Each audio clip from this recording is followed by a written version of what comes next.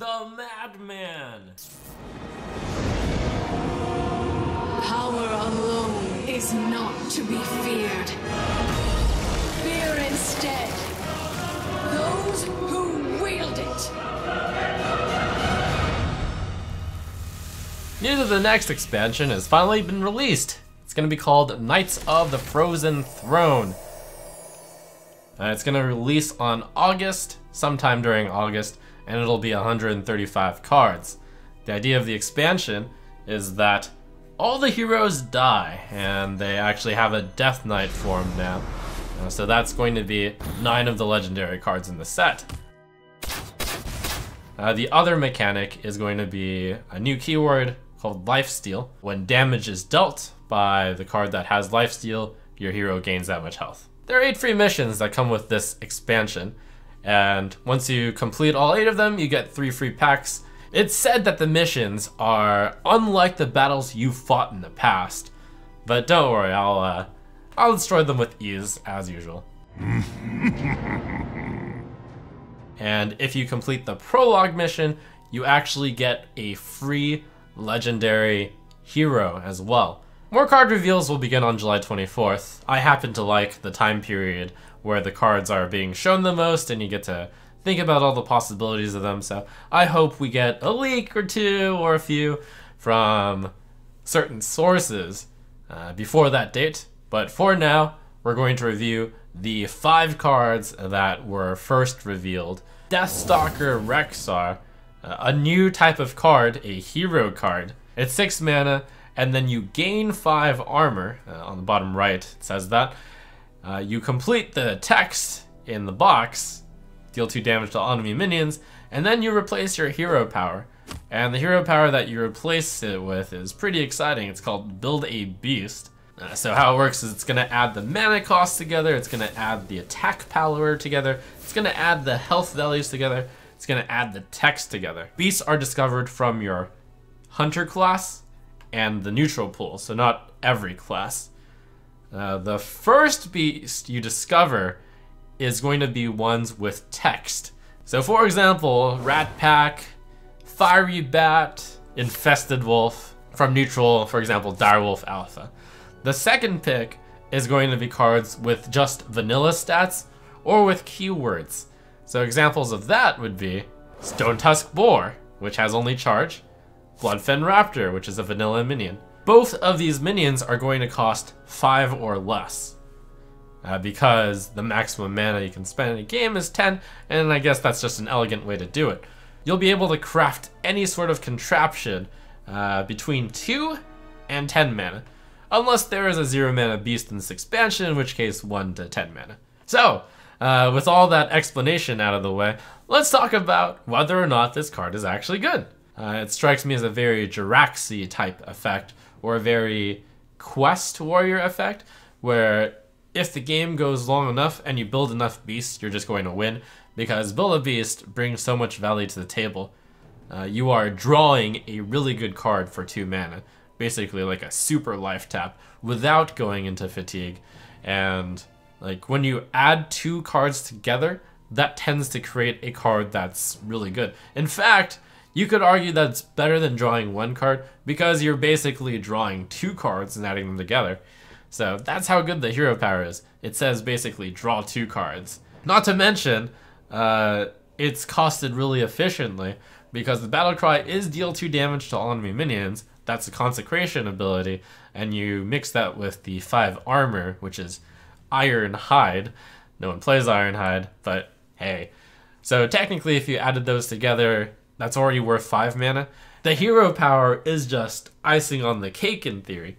If your hero power becomes Build a Beast, you're going in a completely different direction, which is why I implied that this card would be better for control hunter decks, or hunter decks which plan to go for the late game, because you clearly want to use this hero power for quite a few times in order to obtain the most value in a drawn out game. So what's going to matter about this? Whether or not hunters get some sort of viable form of healing. Maybe if they get a few lifesteal cards in there, you can get enough health to play around with Build a Beast.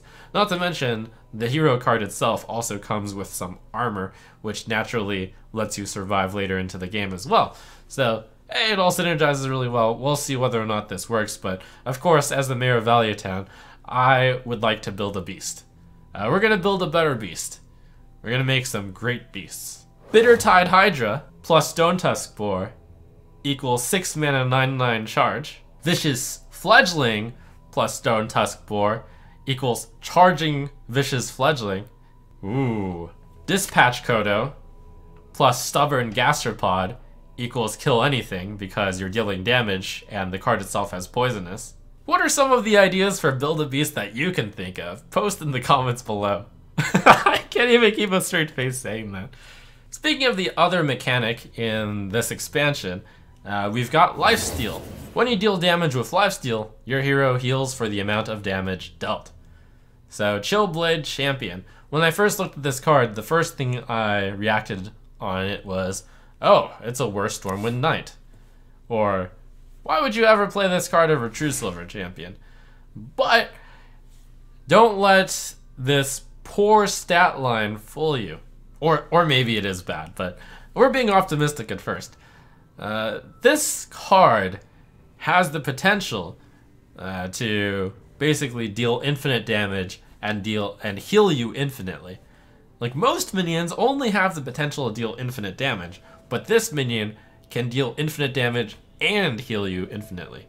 You're doing an aggro matchup against an aggro matchup. On turn 4, you play Chillblade Champion, you hit the face. It sometimes becomes a face war between the two. The opponent has to trade into your Chillblade Champion, because if you're dealing 3 a turn and you're healing 3 a turn, that usually outpaces whatever they can do. So instead of just charging your Chillblade Champion into the minion, you charge the Chillblade Champion into their face, and then they trade a minion into your Chillblade Champion, which basically has taunt in that matchup. In that sense, Chillblade Champion will have dealt 6 damage, and will have gained you 6 health, because it'll deal the damage twice, and it will therefore heal twice. That suddenly seems not bad at all. And suppose you actually get Spike Ridge Steed on this thing. It becomes a 5/8 card. You charge the opponent, you gain 5. They hit it with like maybe 2 minions since they can't kill it with just 1, and you've gained another 5. And then you have a Stegodon.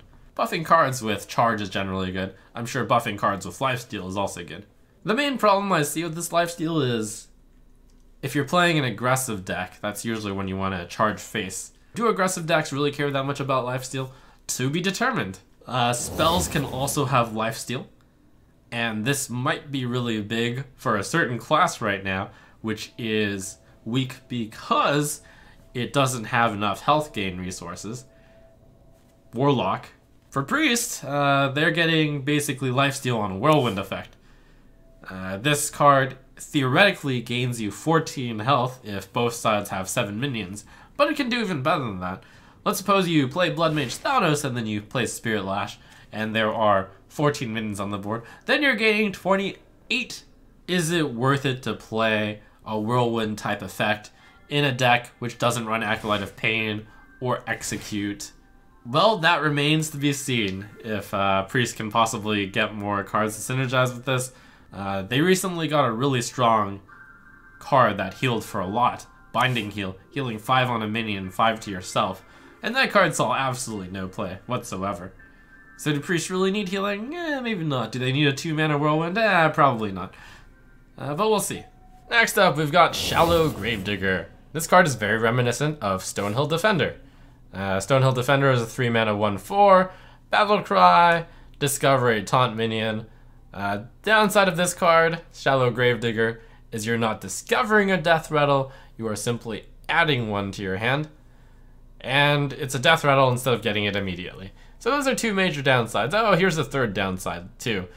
The 3/1 stat line is probably worse than the 1/4 taunt stat line. How good this card is going to be depends on whether or not there are more Death Rattle interactions, and whether or not the pool of Death Rattle cards increases immensely, but currently I'm not that optimistic about this stat line for its mana cost.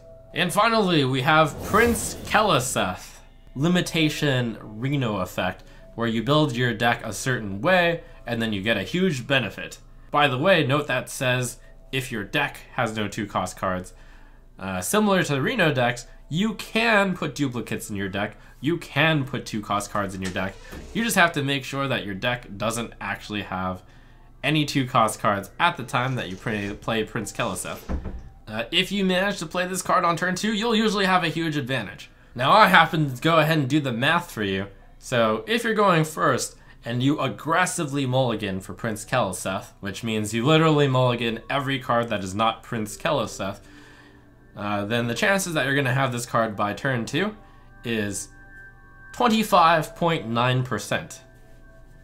If you're going second and you mulligan hard for Prince Keleseth, that means you're only going to have a 32.3% chance of having Keleseth as a play on turn 2. Now, this card doesn't have to be played on turn 2 for it to be good, but it diminishes rather quickly because of the limited amount of turns there are in Hearthstone. Also, this doesn't buff the cards in your hand, unlike Mistcaller. It turns out that a lot of decks out there do run 2-cost cards, and I wouldn't recommend actually running this with 2-cost cards in your deck, kind of similar to how you wouldn't really run Reno decks with duplicates. It's been done before, I've done it before, but the thing about Reno is it's way different. Usually Reno decks have a lot of card draw in them, and Reno costs 6. Prince Keleseth is like a card you want to play on 2. It's one of those cards where if you actually manage to play on turn 2 though, your chances of winning the game go up by so much. It feels insane to try to run a card that's so good only specifically early on as a one-of, and you have to compromise your 2 costs for it. But hey, maybe. It certainly feels like Prince Keleseth would need to fit into a very particular deck. And one very particular deck that it might fit into is Quest Hunter, which wants to put so many 1-drops in their deck. Now, will Quest Hunter actually be a good deck? That's dependent on the 1-drops in the set, but also a probably not. But we'll see. And that's your first look at Knights of the Frozen Throne. I would love to review more cards for you in the near future. However, it appears that card reveals are only beginning on July 24. We'll see if there's anything in between here and then. But for now, consider this a very exciting first look at the next expansion of Hearthstone.